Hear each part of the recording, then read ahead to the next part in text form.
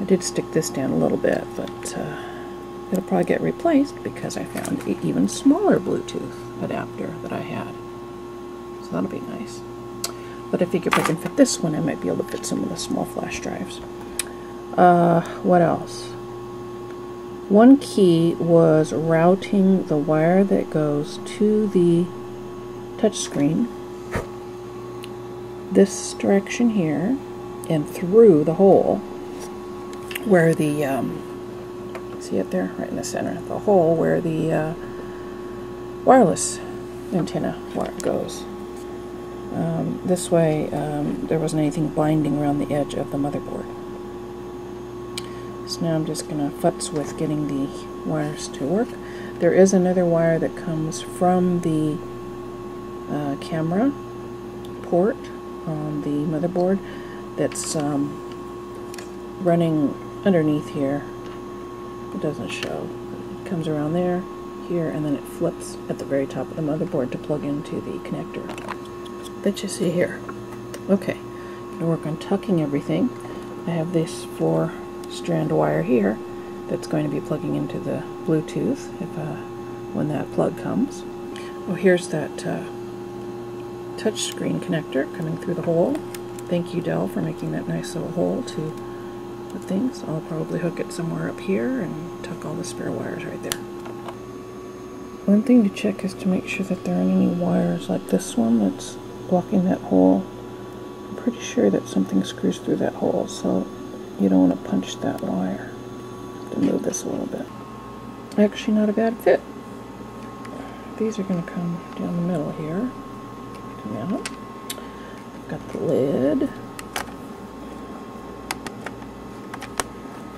the screws. We'll have just a little bulge there. We'll have these wires coming up through the middle. Next trick is trying to get the bezel off. Now, the Dell take apart apparently says that you kind of snap, put your fingers under. Now, I did not take the whole lid off because there didn't seem to be any reason to do that. See how that snapping goes. Okay, this wasn't as bad as I thought it would be. Work underneath here. Click, click, click, click, click, click, click, click, click, all the way around. Just keep going around, and then eventually it'll start to come apart here, like this. Put the nails under here, give it a little pop. It's a little bendy, so you might think it's going to break, but oh man, that one does not want to come loose. Let me get a look underneath and see what's holding it.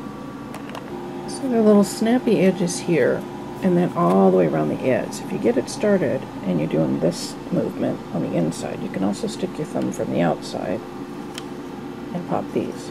So just go slowly. Almost there. Under the lid, you can see where my camera does not live. We've got Wi-Fi antennas, speakers. This machine is a lot easier to get into than a EPC, but I guess it's 2 inches larger in diagonal. On the underside of the lid, there's a little magnet here that would correspond to around here, maybe. There must be a little magnetic sensor. Maybe it's this little guy. There. For sleep, I would guess. Alright, nothing else interesting on the back of this except for lots of clips. Did come off pretty easily. Going to insert the touch screen and wire that up. Okay, cleaned off the screen. Don't want to trap any dust in there. Got the touch screen now. Now, notice the cord's coming off my left here. It's going to go on this way. They have some 3M adhesive on here already. See the little green strips? I got to pull that backing on. Then I've got to mount it just right. Be right back. I will say this is a much nicer kit than back when I was doing the EPC. They have that nice double-sided stuff stuck all the way around the edge here. And the little green strip came off. Now I'm going to put it on. Okay, so far so good. Now they give some little rubber bumpers that are supposed to go around the outside, around the metal edge, I think. And I think this is probably so the bezel doesn't bow outward. Okay, rubber bumpers placed like in the manual. One here, one here, one here, and one here. And these are on the outside edge on the metal. And I have a feeling, now that I think about it, it's probably to protect the touch screen so that it doesn't get cracked. These are pretty fragile.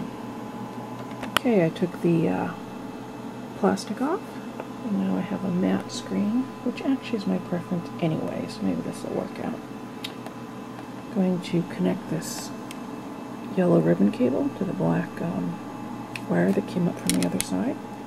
Find a place to tuck, snap things back together, and keep our fingers crossed. Okay, this wire tucking was a major pain, but it's done. I had so much wire left here because it came through the hole, I think, instead of around some side route. I had to take this wire and double it back a couple times, tuck it underneath here, and put the plug here. The ribbon cable comes down. They suggest making a loop, so I went down and over. See a loop right here, and then tuck it in here next to the case. So, I'm going to try assembling now. Okay, that went together really easily. Just line it up, go snap, snap, snap, snap, snap around the top, and around and around and around, and there you go. And no gap, no real bulge.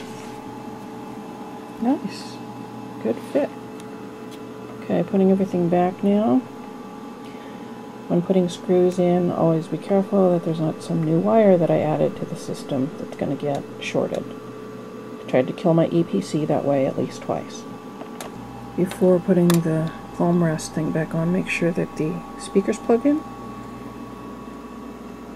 AC power,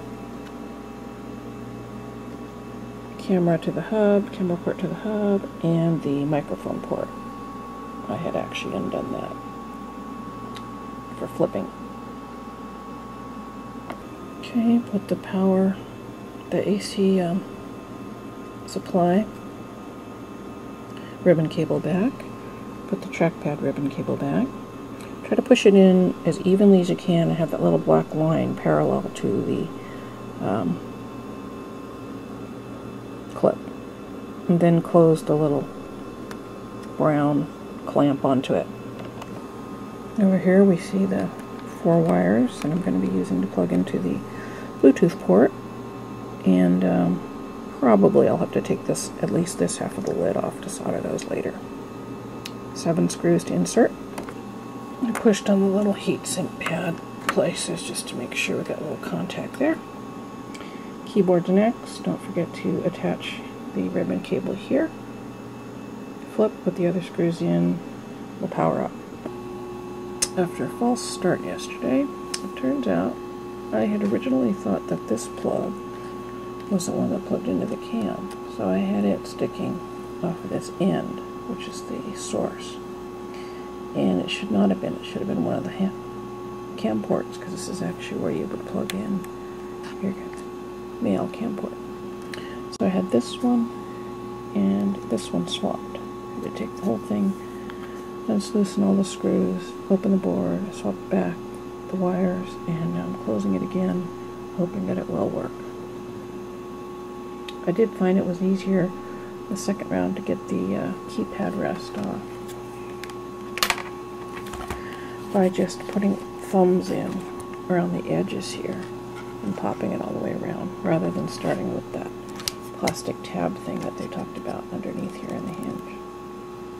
Okay, I have a working touch screen. Just a couple more notes.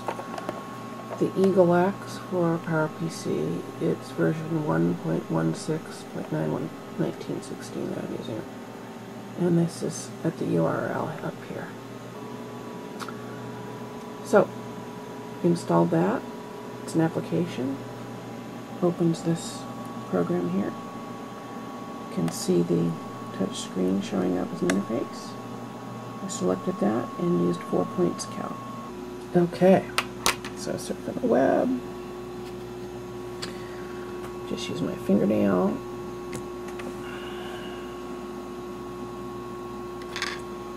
Use my nail on this side.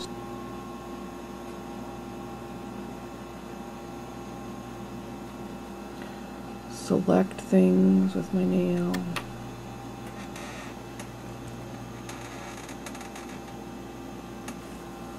So it's great. Website. And on the back, it's my 3 USB ports.